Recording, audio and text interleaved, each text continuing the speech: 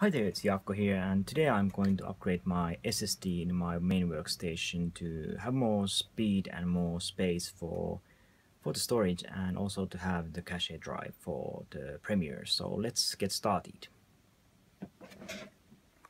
So this is my main workstation, what I use for video editing and 3D modeling and anything computing intensive things. I got this machine last spring, and you know, it's been working really well. It's not latest. It's already some years old, and it's running the Xeon E5, I think version 2, which is not the latest and greatest, but it does work very reliably and pretty fast. And yeah, I've been upgrading to memory. There's like 20 gigs now, the sticks you can see there, and now I'm in the middle of putting the new SSD.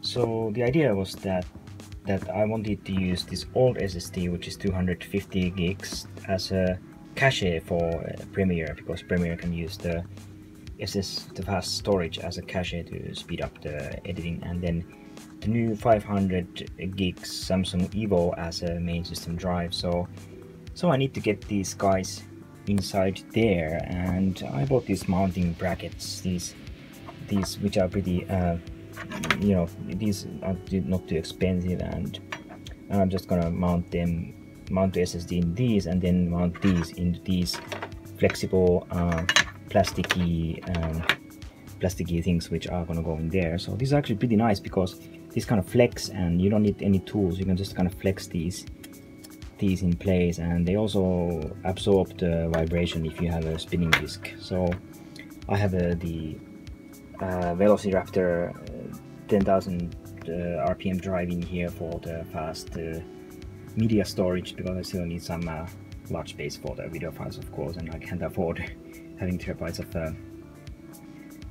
storage, SSD storage. So I'm giving this guy there for the media storage, and then the system drive and the cache drive. So I hope this will work. Let's see how it's gonna go.